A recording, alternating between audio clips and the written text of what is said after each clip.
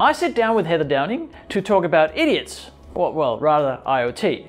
Heather's using the Internet of Things to solve real-world problems, and I pick her brain on crowds, drones, big trucks, and much more connected to the internet. Warning, includes silly attempts of connecting many things to the public internet.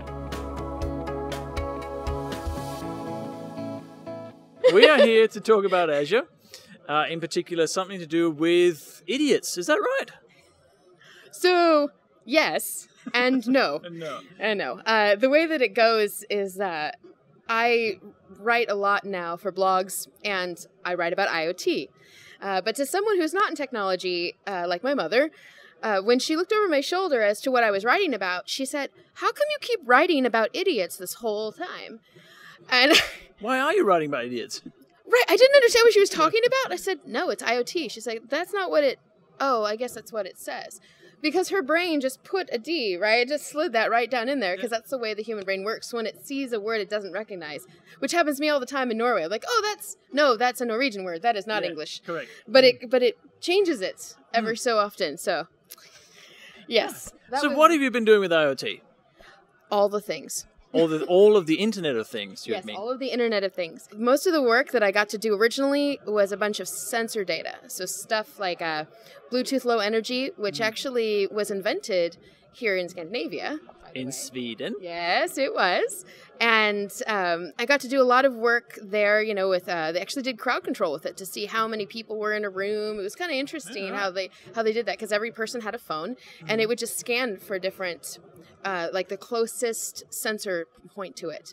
Right, so you could say, hey, there's roughly 30 people in this room, there's roughly that many, and so they could actually disperse crowds easier. That was my first experience with it. Yeah. And then since then it graduated to me playing around with drones, and then moved on again to doing work with sensors underneath trucks, like the really big semi trucks. I'm from the Midwest in the US, and we are known as a pretty big crossroads for like agriculture and oil and all sorts of things. And so in the areas where there wasn't really any internet connection unless they put it there, you had to kind of keep tails on what the engine was doing, and so the sensors would actually collect that data, and then when they got to a point, it would send the data up. It blows my mind. Yes, we can connect all the things, and it creates a lot of data, but should we? Like, what is some of the crazy stuff maybe you've seen? Like, how many hairbrushes have been connected to your toilet, for example? Oh, man. The craziest thing I've seen, where it did generate a lot of data, but also it's just a little crazy, and sometimes, fair disclosure, we get excited about what is possible and not what we should do. Oh, yeah. So in this instance, this was an airport that really wanted to help their clogging up of all of the access ways, because people would stop and to look around and check their phone and figure out where they are and then not know where the gate is, even though there are signs everywhere. And so but they don't always know if people are just stopping to talk to someone on their phone or if they're truly lost. Yeah.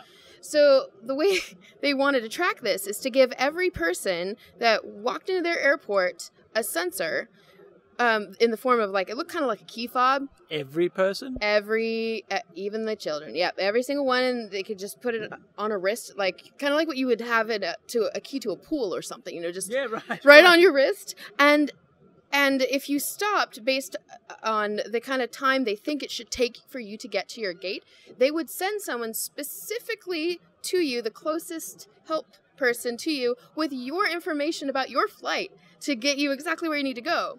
Unfortunately, it also tracked how long you went to the bathroom and, how long you spent here, there, and everywhere. And all of a sudden, some of the vendors in there were really interested in how long people were spending in the duty-free. Yeah. And it became an issue because nobody signed an agreement to be tracked while you were in your airport, even though you may have signed an agreement with your phone provider or like Google or someone like that. You didn't for this situation. So they had to pull that experiment out pretty quick because of GDPR. So the future's still bright for IoT, you reckon? Oh, it's very bright for IoT. Absolutely.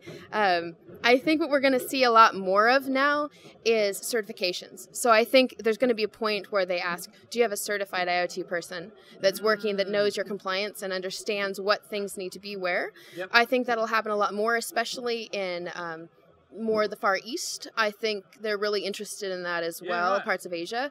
That'll probably be coming next. So I would just, even if you're not doing it all the time, even if you do mobile apps, look into it. I think just educating yourself on how to safely store things and what you should capture would be of benefit, I think.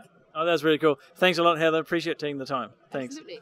High five only. Oh, even missed it. Yay.